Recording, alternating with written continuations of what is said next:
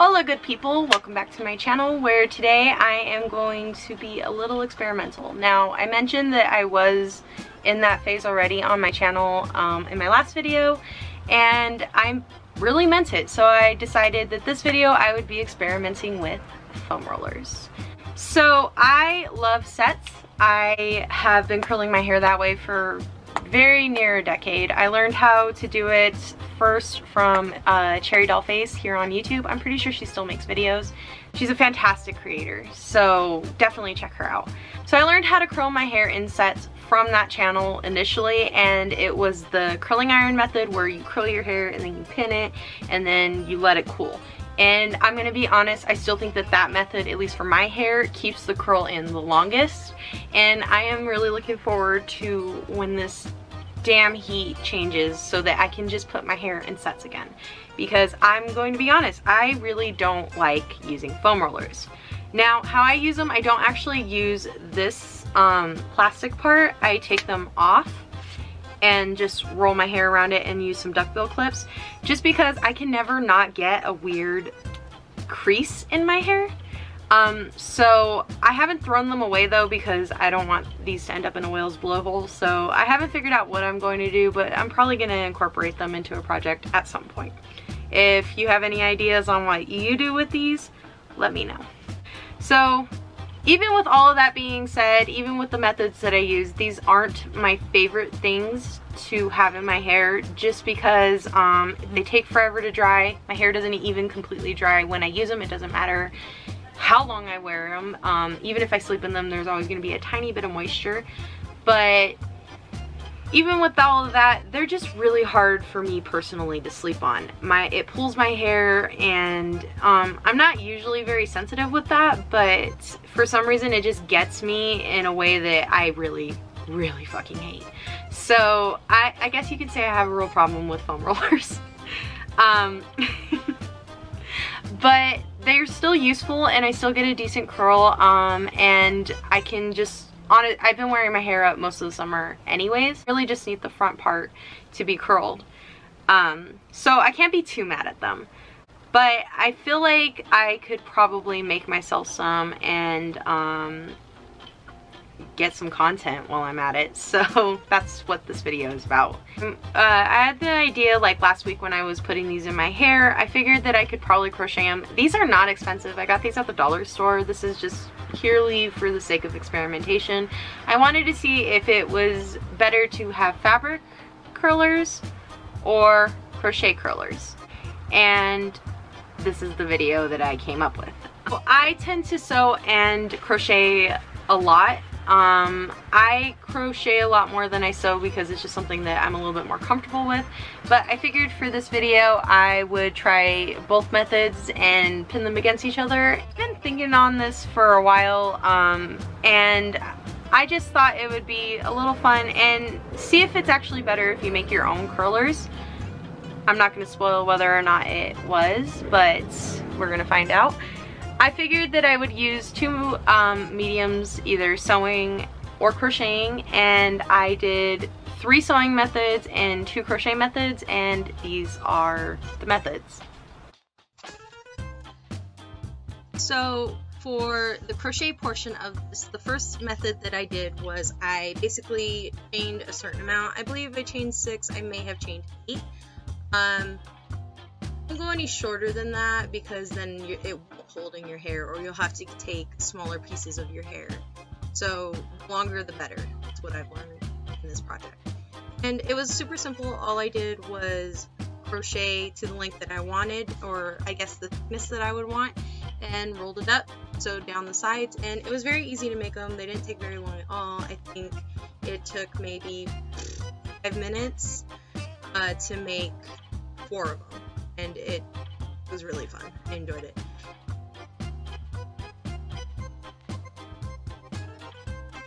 The second method that I did was what I call the granny square method. Basically, I just did exactly that. I made a granny square and I rolled it up like a burrito, sewing down the side. I thought that these were prettier than the first ones, but they are definitely more tedious.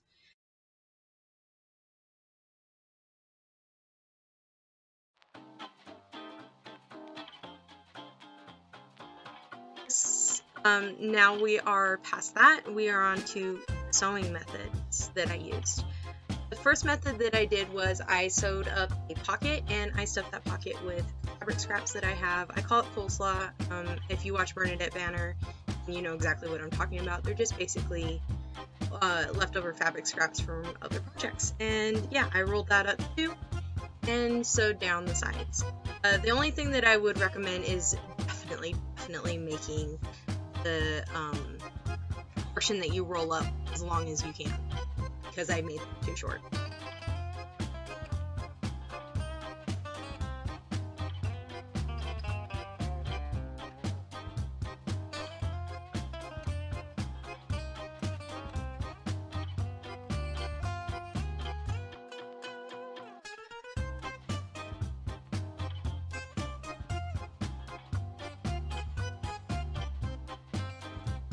Second sewing method that I did, I just stacked some scraps on each other and I rolled them up just like the other two, or if you count the crochet method, 3 or 4, and I sewed down the sides. Oh, I think I sewed down the sides for all of them. My bad.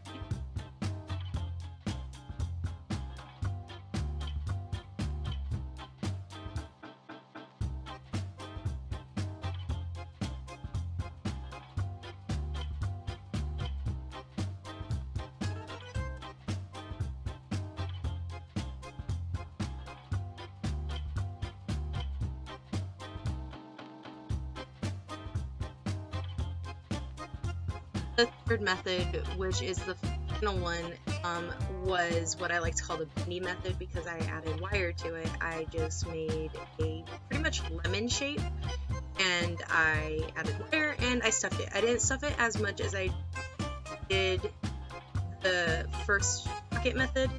It's because I didn't want it to be super poofy, but you can definitely stuff it with more if you wanted to. I stuffed very loosely because I knew that for the majority of my projects they would be stacked on each other and that was going to add to the bulk. That's definitely something to keep in mind when you're making your curlers with any of these methods.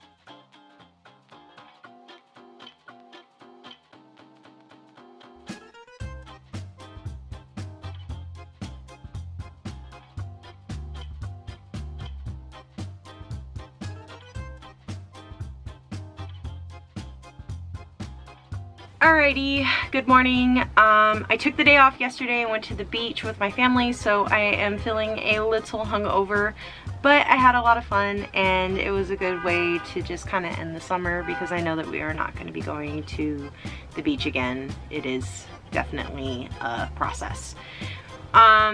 So I made 5 of each of the different methods that I used, and I'll show you my favorites in terms of methodology, but I'm going to test them out to see just how user-friendly they are and see if I get any different types of curls from you know, the different methods. I don't really think that I'm going to get that much in difference except for the ones that bend, but even then I'm not too sure. So my hair is almost kind of dry. I actually need to stop talking and get started. And I might need to wet my hair. Shit. Be right back. Today I am going to be testing out the rollers. My hair is a little damp. I kind of look like a wet poodle because I had to put a little bit more water in, but I need to stop looking at the viewfinder anyways, so there we go. So I am going to test them out today. I am looking to see how they fare in terms of ease of use, as well as maybe I'll get a different type of curl, like in terms of size. But I don't think I will because I really tried to make them all roughly the same size because I had certain hairstyles in mind with those dimensions. So yeah, before my hair completely dries out, we're gonna do that right now. I made 5 of each. I don't think I'll need all 5 from each, but I will at least put 2 of each in my hair. So yeah, all right.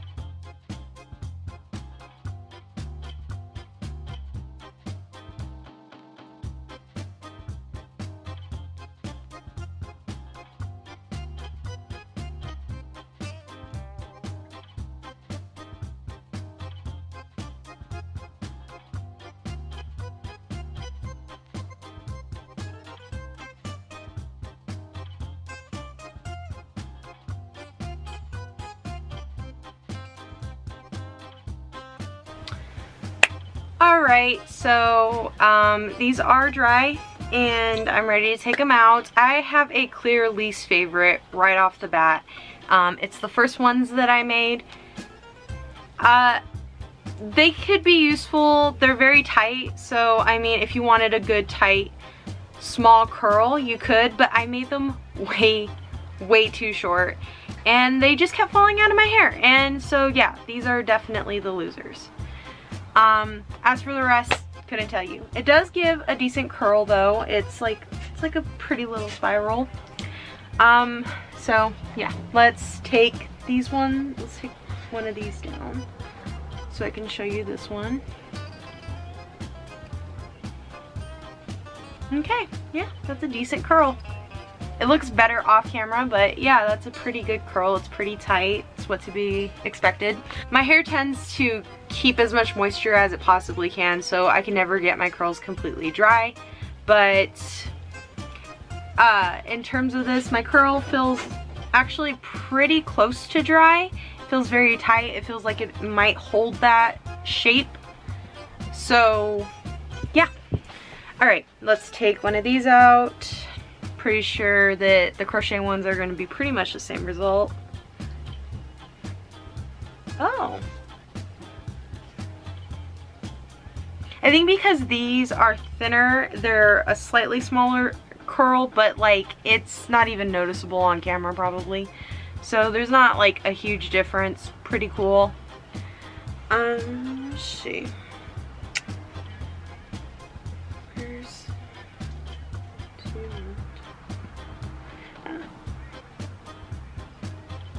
Oh, yeah, okay, I'll use one of these.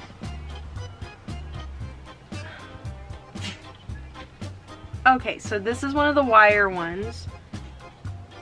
And that's pretty decent curl too. Like I said, I didn't think there was going to be much difference. I think I'm going to stop analyzing the curls now before I bore us all to death. Let me just take these down. Alright, so that's the curls.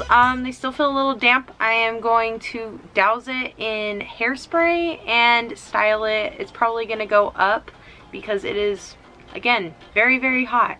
It's probably going to be that way until October for my area. But yeah, so I am going to just do my hair, then I'm going to do the outro and get this video done. I had a lot of fun doing this video actually. I don't know if it's gonna get any views, but it was really fun to experiment on something like this. It really was like kind of just an idea that I was like, well, might as well try it, and I had a lot of fun doing it. Now I'm gonna stop saying that I had fun and transition. It looks like I did a lot of work on this, right? No. Just don't look at the back. Pay attention to the front. So stupid. So, we're pretty much at the end of the video. I'm going to just tell you what methods I liked the most and the one I liked the least. Obviously, I kind of spoiled it already. The first method was the hardest. It's not that I don't think that it can't work, because they're very dense. If you like a dense roller, you might like this method. It's just, I feel like it's a little tedious to have to stuff it and roll it when you can just layer some fabric on each other and roll it that way.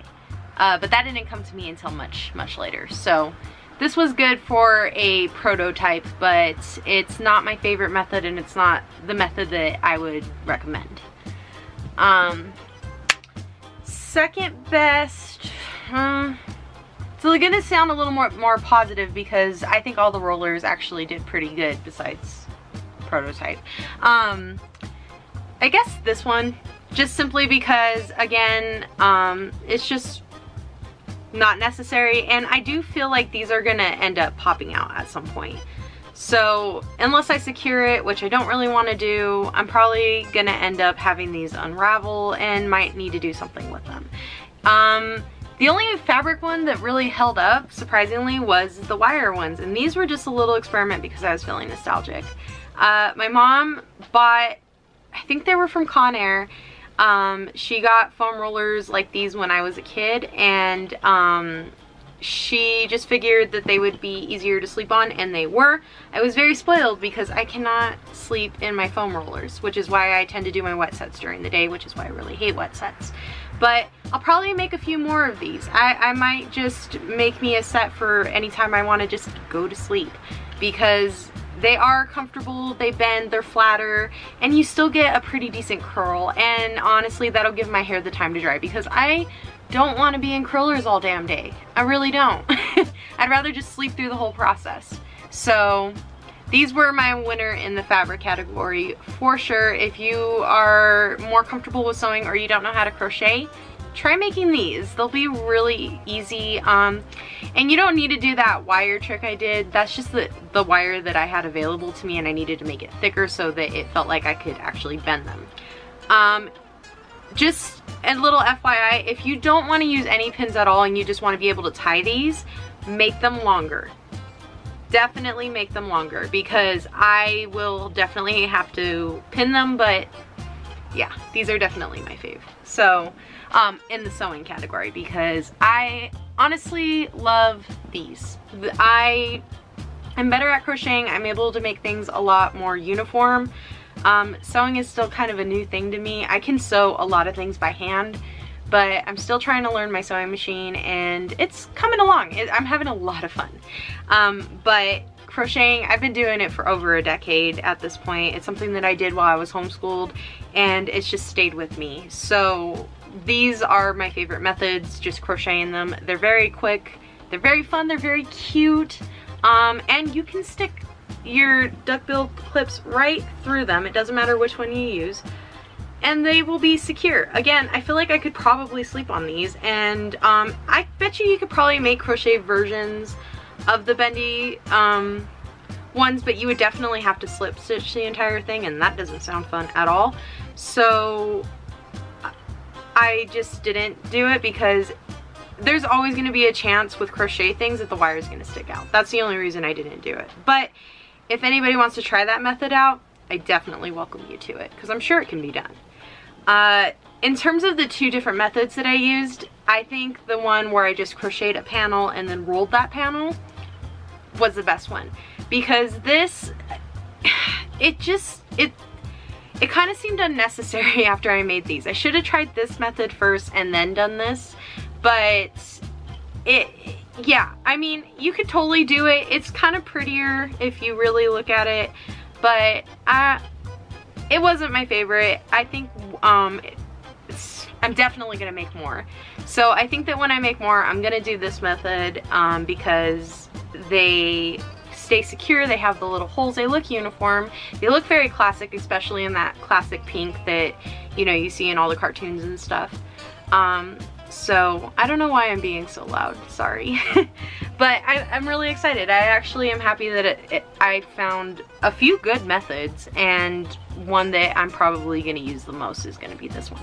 But I am definitely going to probably make some more wire ones. With all of that being said, I think we are at the end of the video, so don't forget to like, comment, share, and subscribe, and I'll be seeing you.